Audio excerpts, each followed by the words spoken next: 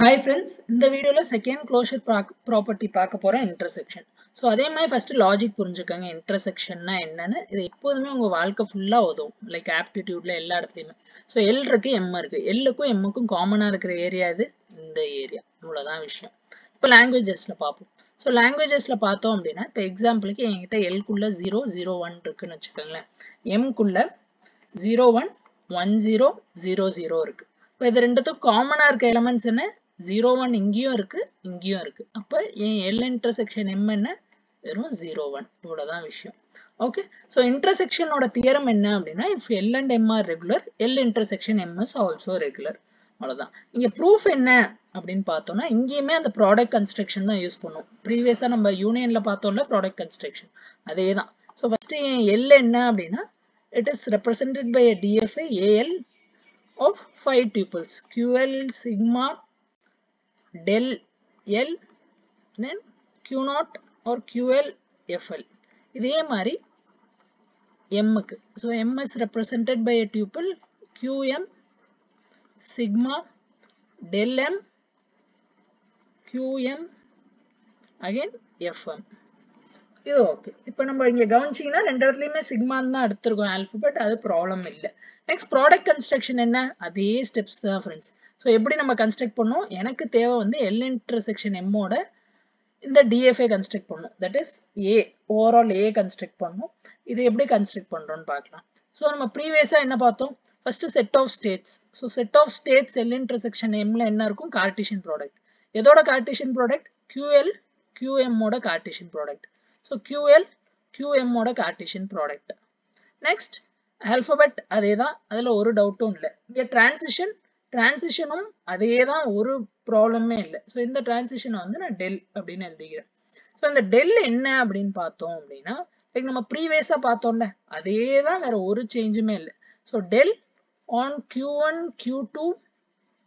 So del of Q1 Q2 on A என்ன அப்படின்னு பார்த்தோம்னா del L of Q1, A, del M of Q2, A. இவ்வளவுதான் விஷயம். So that is இங்க எனக்கு ரெண்டு சிம்பிளோட டிரான்சிஷன் ஆன் A வேணும் அப்படின்னா so first note on A என்ன அது, எங்க L DFA குள்ள, இங்க செகண்ட் நோட் ஆன் A என்ன அது, M DFA குள்ள. அப்ப டிரான்சிஷன் முடிஞ்சிச்சு. நெக்ஸ்ட் என்ன வேணும், A initial state. So initial state QL, QM தான் என்னோட initial state. Next final state. So final ஸ்டேட்ல மட்டும் என்ன விஷயம் அப்படின்னா ஃபைனல் ஸ்டேட்ல நம்ம எல்லாத்தையுமே எடுக்க மாட்டோம். ஃபைனல் ஸ்டேட்னு நம்ம எப்ப சொல்லுவோம் அப்படின்னா லைக் ரெண்டு இடத்துலயுமே அது ஃபைனலா இருந்தா மட்டும்தான் அதை ஃபைனல் ஸ்டேட் அப்படின்னு சொல்லுவோம். தட் இஸ் இதுலயும் ஃபைனலா இருக்கணும் அதுலயும் ஃபைனலா இருக்கணும், ரெண்டு இடத்துலயும் ஃபைனலா இருந்தா மட்டும்தான் அதை வந்து ஃபைனல் ஸ்டேட் அப்படின்னு சொல்லுவோம். அதை மட்டும் ஞாபகம் வச்சுக்கோங்க. ஸோ இதை நான் ஓவராலா எஃப்னு வச்சுக்கிறேன், இல்லை அதை எஃப்எல் இன்டர்செக்ஷன் எஃப்எம்னு கூட எழுதிக்கலாம். ரெண்டு இடத்துலயுமே ஃபைனலா இருக்கணும். So a state is final in L intersection M if and only if. இப்போ எக்ஸாம்பிளுக்கு L intersection Mல ஸ்டேட்ஸ் எப்படி இருக்கும், பேரா தான் இருக்கும். இப்போ எக்ஸாம்பிளுக்கு ஏதோ இருக்குன்னு வச்சுக்கோங்க, Q0, R0 இல்ல Q2, R3 இப்படி ஒரு பேர் இருக்குன்னு வச்சுக்கோங்க. This state is final in L intersection M if and only if Q2 ஃபைனலா இருக்கணும். இதுல Q2 is final in L. அதே மாதிரி R3 ஃபைனலா இருக்கணும். R3 எதுல ஃபைனலா இருக்கணும், Mல. ஏன்னா நம்ம இந்த ஃபர்ஸ்ட் இந்த பேர் எப்ப எடுத்தாலும் இந்த பேரோட ஃபர்ஸ்ட் ஸ்டேட் எதை குறிக்குதுன்னா Lல இருக்கிற ஸ்டேட், செகண்ட் ஸ்டேட் எதை குறிக்குதுன்னா Mல இருக்கிற ஸ்டேட். ஸோ Lல இருக்கிற ஸ்டேட்டும் ஃபைனலா இருக்கணும், Mல இருக்கிற ஸ்டேட்டும் ஃபைனலா இருக்கணும். இப்படி இருந்துச்சு அப்படின்னா இதை நம்ம என்ன சொல்லுவோம்னா லைக் L இன்டர்செக்ஷன் Mலயும் இது வந்து ஃபைனல் அப்படின்னு சொல்லுவோம். ஓகே, ஸோ இதை முடிஞ்சிச்சு. இதை தவிர அடிஷனலா ஒரு 4 லைன் இருக்கு ஃப்ரெண்ட்ஸ் ப்ரூஃப்ல, அது என்னன்னு பார்த்துலாம் இன்டர்செக்ஷன். ஸோ சின்ன சின்ன விஷயங்கள் தான். ஸோ இன்டர்செக்ஷன் ப்ரூஃப் வச்சு நீங்க இன்டர்செக்ஷனும் யூனியனும் கூட எழுதிடலாம். ஸோ செகண்ட் பார்ட் ஆஃப் இன்டர்செக்ஷன்ல என்ன ப்ரூவ் பண்ணோம் அப்படின்னா language accepted by A. So ஏன்னா என்ன, என்னோட overall intersection language. It is nothing but language accepted by A of L intersection language accepted by A of M. So இங்கே வந்து like பெரிய level concepts ஒன்றுமே இல்லை, just ஒரு சில key points இருக்கு. So first key point என்னன்னா by rule of induction ஒரு statement எழுதிருப்பாங்க. that is நம்ம transition எழுதணும்ல. transition என்ன எழுதணும்? del of QL, QM on W. So generic எழுதிருக்காங்க. இது எப்படி எழுதலாம்? del of QL on W. That is del L of QL on W, del M of QM on W. So பாத்தீங்கன்னா வேகா இருக்கிற மாதிரி இருக்கும். 4 டைம் எழுதி பாத்தீங்கன்னா புரிஞ்சிடும் friends. Next இன்னொரு பாயிண்ட் என்ன அப்படின்னா A accepts W. So A எப்ப W accept பண்ணும் அப்படின்னா Wன்னு ஒரு string இருக்குன்னா அந்த string நான் Aல process பண்ணேன்னா அது வந்து எனக்கு ஒரு final state தரணும். So A accepts W if and only if it leads to a final state. So if and only if it leads to a final state. எதுல? Aல. அது இன்னொரு key point. Therefore என்ன சொல்ல வரோம் அப்படின்னா A accepts intersection of நம்ம என்ன prove பண்ண வந்தோமோ அது ப்ரூவ் ஆயிடுச்சு அப்படின்னு சொல்ல வரோம். ஸோ ஜென்ரலி உங்களுக்கே தெரியும் இந்த ப்ரூஃப் எல்லாம் லைக் வேகான கான்செப்ட்ஸ் தான். இதில் பெருசா ஒன்றும் இல்லை. ஸோ வேகான கான்செப்ட்ஸ் தான். மேலோட்டமாக பார்த்து வச்சுக்கோங்க. 2 டைம் ப்ராக்டிஸ் பண்ணி பாருங்க. ஸோ இது வந்து இன்டர்செக்ஷன் முடிச்சிட்டோம். நெக்ஸ்ட் காம்ப்ளிமெண்ட்டும் இதே வீடியோவில் பார்த்துடலாம். ஏன்னா தனித்தனி வீடியோவாக பார்த்தோம் அப்படின்னா நிறைய லைக் கவுண்ட் ஆஃப் வீடியோஸ் அதிகமாகிடும். உங்களுக்கு லைக் படிக்கும் போது கஷ்டமாக போயிடும். ஸோ காம்ப்ளிமெண்ட்னா என்னன்னு பார்க்கலாம். ஸோ காம்ப்ளிமெண்ட்னா என்னன்னா ஃபர்ஸ்ட் கான்செப்ட் புரிஞ்சுக்கலாம்.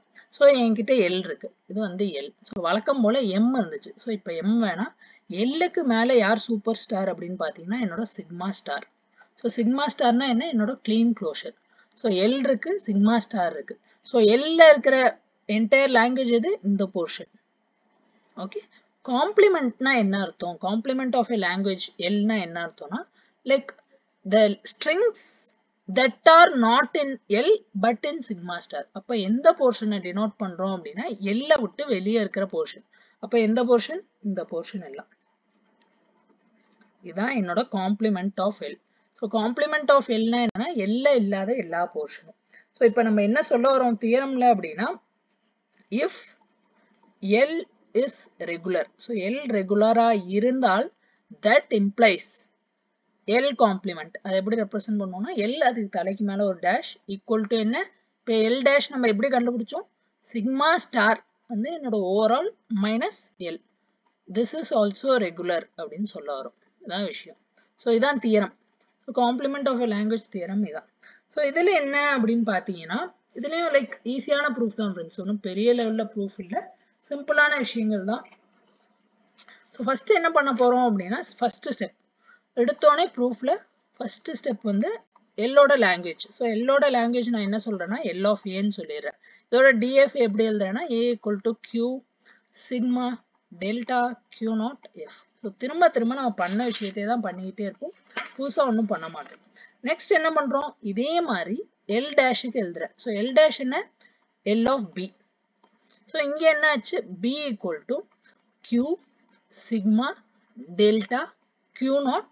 இது மட்டும் மாறும். இது எப்படி மாறும் அப்படின்னா ஃபர்ஸ்ட் நான் ஒரு டயக்ராம் வரைஞ்சு சொல்லித்தரேன். ஏதோ ஒரு டிஎஃப்க்கு ஒரு டயக்ராம் இருக்கு. கியூ நாட் Q1 இங்கே Q2. Q2 வந்து ஃபைனல் ஸ்டேட்டா இருக்கு. ஸோ இது ஃபைனல், இது இனிஷியல் ஸ்டேட்டா இருக்கு. அப்ப இது வந்து எல்லுக்கு இருக்குன்னு வச்சுக்கோங்க. எல் காம்ப்ளிமெண்ட்டுக்கு கண்டுபிடிக்கணும்னா என்ன பண்ணணும்னா 2 ஸ்டெப். எல்லுல எதெல்லாம் ஃபைனலா இருக்கோ அதை வந்து நான் ஃபைனலா ஆக்கிடணும். ஸோ நல்லா ஞாபகம் வச்சுக்கோங்க. காம்ப்ளிமெண்ட்ல என்ன பண்ணணும்னு எல்லுல எதெல்லாம் ஃபைனலா இருக்கோ அதை இங்க நான் ஃபைனல் ஆக்கிடணும். எல்லுல எதெல்லாம் நான் ஃபைனலா இருக்கோ அதை ஃபைனல் ஆக்கிடணும். இவ்வளவுதான் விஷயம். ஸோ எல்லுல எதெல்லாம் ஃபைனலா இருக்கோ அதை நான் ஃபைனல் ஆக்குறேன். எல்லுல எதெல்லாம் நான் ஃபைனலா இருக்கோ அதை இங்க ஃபைனல் ஆக்கிறேன். இதுதான் ப்ரொசீஜர். ஓகே. அப்ப என்ன ஆயிடும்? ஸோ லாஜிக்கலி யோசிச்சு பாருங்க. எல்லுல இருக்கிற ஓவரால் ஸ்டேட்ஸ் என்ன? Q. ஸோ எல்லுல இருக்கிற எல்லா ஸ்டேட்ஸையும் சேர்த்தா Q. அதுல இருக்க ஃபைனல் ஸ்டேட்ஸ் என்ன? F. அது வந்து F. அப்ப புது செட் ஆஃப் ஃபைனல் ஸ்டேட்ஸ் என்ன? ஸோ மொத்த ஸ்டேட்ஸ்ல இப்ப லைக் இன்னும் எக்ஸாம்பிளோடய பார்ப்போம், அப்பதான் புரியும். ஸோ Q வந்து என்ன? இந்த கொஸ்டினுக்கு Q0, Q1, Q2. F என்ன? இது எல்லாமே நம்ம எல்லா பத்தி பேசிட்டு இருக்கோம். F என்ன? செட் ஆஃப் ஃபைனல் ஸ்டேட் வந்து Q2 மட்டும். இப்ப L பார்ல என் செட் ஆஃப் ஃபைனல் ஸ்டேட்ஸ் எனக்கு என்ன தேவை? Q2 மட்டும் இருக்கக்கூடாது, அப்ப Q0 இருக்கணும், Q1 இருக்கணும். அப்ப Q இது இருக்கு, F இது இருக்கு. என் செட் ஆஃப் ஃபைனல் ஸ்டேட் செல் பார்ல Q0 Q1 மட்டும் வரணும்னா என்ன பண்ணணும்? Q minus F பண்ணனா எனக்கு இது கிடைச்சிருமா? That is Q overall states minus இந்த F original F. So F மீன் பண்ணா original F பண்ணனா எனக்கு இங்கே தேவைப்பட்ட ஃபைனல் ஸ்டேட்ஸ் கிடைச்சிரும். இந்த F dash னு denote பண்ணனும், இந்த F dash கிடைச்சிரும். அப்ப இங்க tuple எழுதும்போது Q minus F அப்படின்னு எழுதுவோம்.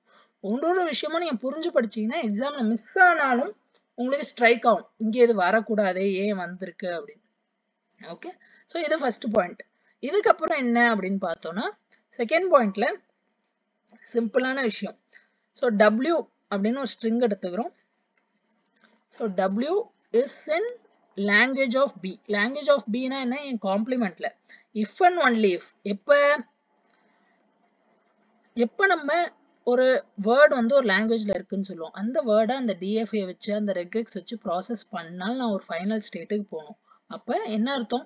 W is in L of B. L of B னா complement of L if and only if transition of Q0 N initial ஸ்டேட்ல இருந்து W நான் போட்டேன் அப்படின்னா அது எங்க போய் சேரணும் அப்படின்னா is in Q minus F ஏதோ ஒரு ஸ்டேட்டுக்கு போய் சேரணும்.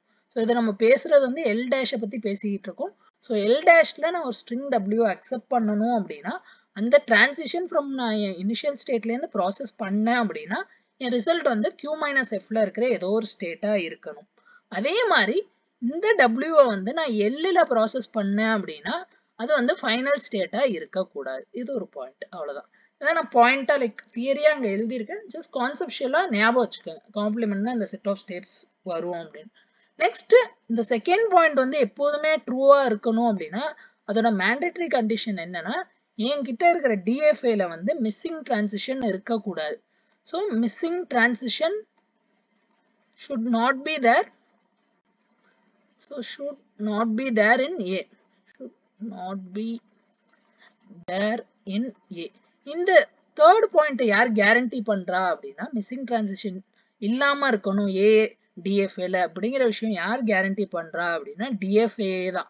ஏன்னா நம்ம DFA கான்செப்ட்ஸ் நான் எடுக்கும் போதே என்ன சொன்னேன், DFA நம்ம வரையும் போதே என்ன பண்றோம்னா லைக் மிஸ்ஸிங் டிரான்சிஷன்ஸ் இல்லாம தான் வரைகிறோம். ஸோ DFA வந்து எவ்வளோ இன்புட் சிம்பிள் ஆல்பபெட்ல இருக்கோ அந்த எல்லா சிம்பிளுக்குமே நம்ம transitions வரைஞ்சிடும். So transition வரைஞ்சிட்டதுனால missing transition இருக்க வாய்ப்பே இல்லை. அதனால if L is regular, complement of L is also regular. இவ்வளவுதான் ஃப்ரெண்ட்ஸ் காம்ப்ளிமெண்டோட ப்ரூஃப். ரொம்ப பேசிக்கான ப்ரூஃப் தான்.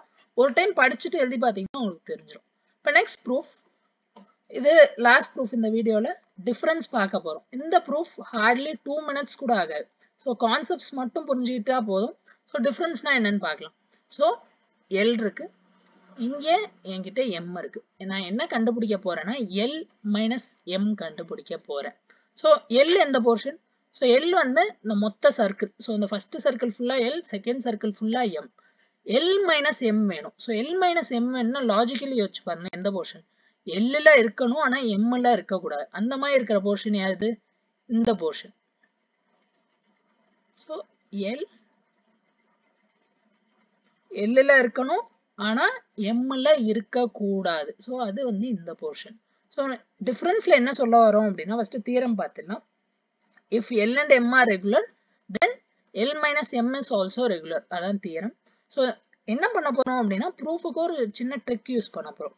L minus M கொஞ்சம் மாத்தி எப்படி எழுதலாம், கொஞ்சம் மாத்தி எப்படி யோசிக்கலாம்னு பார்க்கலாம். L minus M L minus M ன்னு எழுதலாம், அது ஃபர்ஸ்ட் ஆப்ஷன். இன்னொன்று வந்து லைக் நம்ம ப்ரூஃப் ஆல்ரெடி நம்ம பண்ண ப்ரூஃப்ஸ் எல்லாம் யூஸ் பண்றதுக்காண்டி இதை வந்து L இன்டர்செக்ஷன் M பார் அப்படின்னு எழுதுறோம். கொஞ்சம் யோசிச்சு பாருங்க, L இன்டர்செக்ஷன் M பார்னா இந்த போர்ஷன் வருமான். ஸோ ஃபர்ஸ்ட் M பார்னா எந்த போர்ஷன் வரும்? ஸோ ஒரு டயக்ராம் இருக்கு, ஃபர்ஸ்ட் நான் இங்கே வரைஞ்சு காட்டுறேன். இது L, இது M. ஸோ M பார்னா எந்த போர்ஷன்? தட் இஸ் Mல இல்லாத போர்ஷன் எது? ஸோ Mல இல்லாத போர்ஷன் இந்த போர்ஷன். அதை தவிர இங்க சுத்தி இருக்கிற எல்லா போர்ஷனுமே Mல இல்லாத போர்ஷன் தான். ஆனால் ஏன் டார்கெட் என்ன? நான் இந்த நம்பர் 1 எங்க போட்டிருக்கேனோ இந்த போர்ஷன் மட்டும்தான் எனக்கு தேவை. அப்ப நான் என்ன பண்ணலாம், இந்த வெளியே இருக்க போர்ஷன் எல்லாம் அவாய்ட் பண்ண ஒரு L கூட நான் இன்டர்செக்ஷன் பண்ணிட்டேன் அப்படின்னா எனக்கு இந்த போர்ஷன் மட்டும் கிடைச்சிடும். தட் இஸ் இந்த போர்ஷன் மட்டும் எனக்கு எப்ப கிடைக்கும்? Lோட M பாரை இன்டர்செக்ஷன் பண்ணிட்டேன்னா கிடைச்சிடும். நம்ம ஏன் இதை பண்றோம், என்ன நீடு? இவ்வளோ நேரமா பண்ணல. ஏன் பண்ணல அப்படின்னா இது என்னோட தியரம் 3. தட் இஸ் இப்போதான் ப்ரீவியஸாக பார்த்தோம் காம்ப்ளிமெண்டோட ப்ரூஃப், அந்த ப்ரூஃபை எழுதிருங்க. இது வந்து என்னோட theorem 2 intersection. So இன்டர்செக்ஷனோட ப்ரூஃபை எழுதிருங்க. எழுதிட்டீங்கன்னா like first theorem 3யோட proof காம்ப்ளிமெண்ட்டுக்கு எழுதிருங்க, next intersection proof எழுதிருங்க, therefore hence proved. அவ்வளோதான் விஷயம். ஸோ 2 விஷயம் நம்ம ஆல்ரெடி ப்ரூவ் பண்ணிட்டோம் அப்படின்னா இதுவும் ஆட்டோமேட்டிக்காக ப்ரூவ் ஆகிடும். டிஃபரன்ஸ் முடிஞ்சிச்சு. இந்த மாதிரி எழுதாங்க. டேரக்டாக சப்போஸ் டிஃபரன்ஸ் மட்டும் கேட்டாங்கன்னா இது தியரம் 3 ப்ரூஃப், இது தியரம் 2 ப்ரூஃப், அதனால ப்ரூவ்டுன்னு எழுதாதீங்க. தியரம் 3 மட்டும் கேட்டால் லைக் தியரம் 2வும் தியரம் 3யும் எழுதிட்டு அதுக்கப்புறம் இதை எழுதுங்க. இல்லை உங்ககிட்ட ரேண்டமாக ஏதாவது 3 எழுத சொன்னாங்கன்னா அழகா இன்டர்செக்ஷன், காம்ப்ளிமெண்ட், அப்புறம் டிஃபரன்ஸ் சூஸ் பண்ணிட்டீங்கன்னா எழுதின விஷயம் திரும்ப திரும்ப எழுதிக்கலாம். அவ்வளோதான் ஃப்ரெண்ட்ஸ். மீதி இருக்க நெக்ஸ்ட் வீடியோவில் பார்க்கலாம். Thanks, by.